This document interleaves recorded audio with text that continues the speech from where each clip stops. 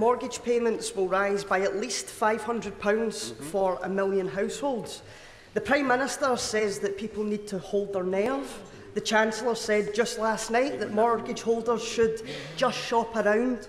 Speaking of his own party, the member for South West Devon said, "If the circus doesn't stop by Christmas, it's over."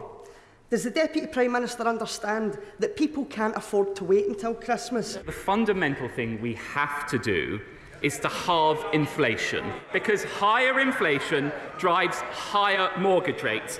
But that's not all we are doing. With the Mortgage Charter, signed up by 90% of mortgage providers, we are giving people help to extend their terms, to go interest only, and to reduce their monthly payments. Now, that action is supported by Martin Lewis, a real money-saving expert, unlike the big spenders on those benches.